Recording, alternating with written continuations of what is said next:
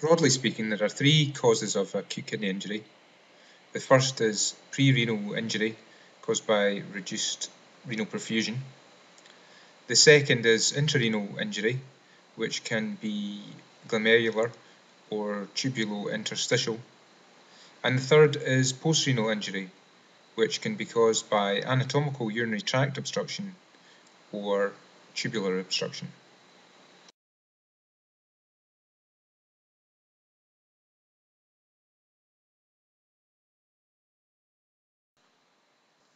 Let's look at each mechanism of injury in a little bit more detail, starting with pre-renal failure. Pre-renal failure is caused by reduced renal perfusion. This can be due to reduced cardiac output, which may occur with or without a reduction of blood pressure, commonly due to hemorrhage, dehydration, heart failure, or sepsis. There can be localized renal arterial obstruction, for instance in renal artery stenosis due to atheromatous disease commonly, renal artery embolism, for instance in patients with atrial fibrillation, or due to surgery such as aortic bifurcation grafts. Renal hemodynamics can be altered by drugs such as non-steroidal anti-inflammatory drugs, ACE inhibitors and angiotensin II receptor blockers.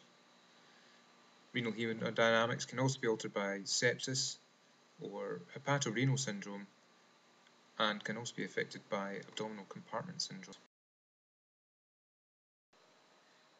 Intrarenal failure can be divided into glomerular disorders or tubulo-interstitial disorders.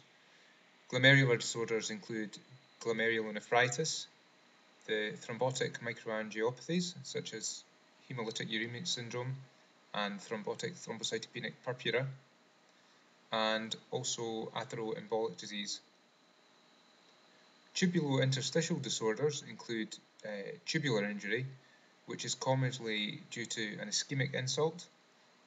It can also be caused by nephrotoxins such as aminoglycoside antibiotics, and interstitial nephritis, commonly caused by non-steroidal anti-inflammatory drugs, but also can be caused by an allergic type reaction.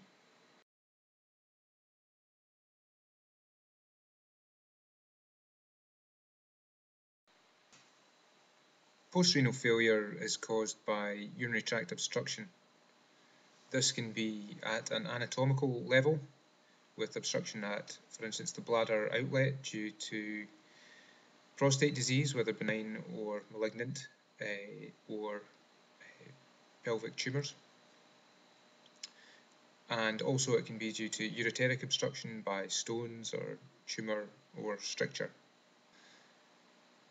Tubular obstruction can be caused by crystals, for instance calcium oxalate during ethylene glycol poisoning, some drugs such as methotrexate, and also by proteins, for instance in patients with myeloma who have a myeloma cas nephropathy.